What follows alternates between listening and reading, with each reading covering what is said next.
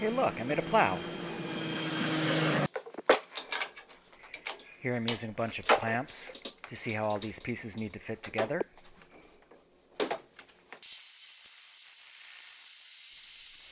Just trimming down these pivot mount pieces.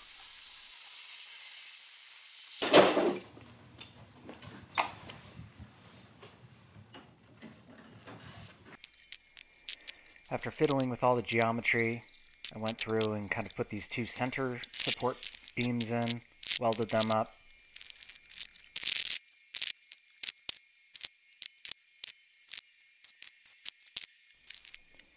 I'd mostly just done tack welds to start, but here I'm doing full welding.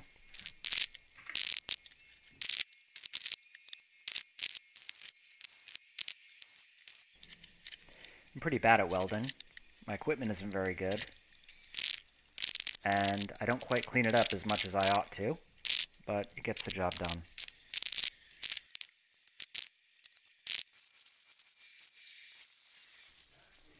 I end up having to spend a lot of time grinding down my bad welds. This protective plastic was just awful.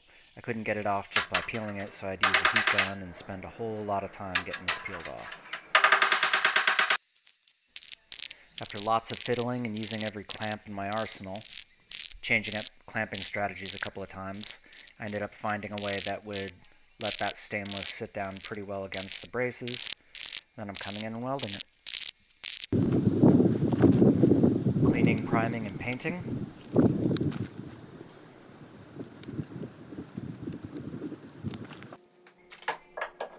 Now I start trying to put this thing together.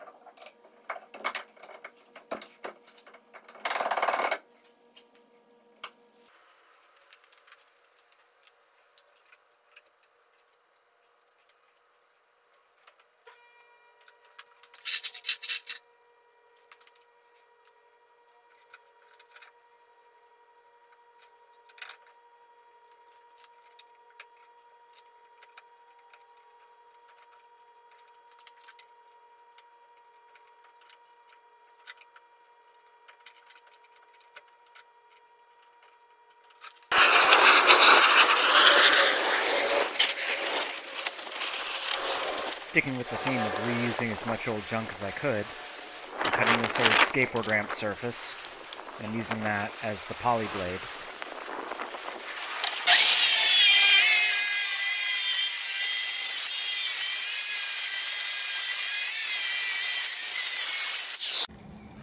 But let me do a quick walk around. So first I have this Harbor Freight small 2,500 pound winch, which is clearly not even hooked up yet. I'm still waiting on some wire. That connects down here to this 1/2-inch rod. As you see, I just got a couple of springs mocking up now, but I've got the capability of up to 12 springs from a trampoline, and that actually will allow the whole thing to fold forward. It's far too loose right now.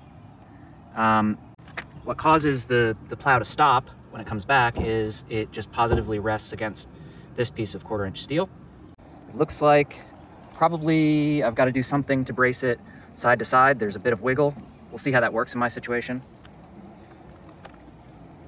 Got the stainless coat of paint and primer on the whole thing so that it doesn't rust. And I've got this poly blade that I made out of, actually, it's called Skate Light. It's a surfacing for skateboard ramps. I believe made out of a phenolic resin and fiber. So that should be very hard, yet softer than steel. So I haven't actually weighed this thing, but being cantilevered out as little as I could possibly do, it looks like my front suspension is dipping a noticeable amount. So maybe new springs in the front would help out a lot. So that wraps up this video. Tell me in the comments what I did wrong and how you would have done it better.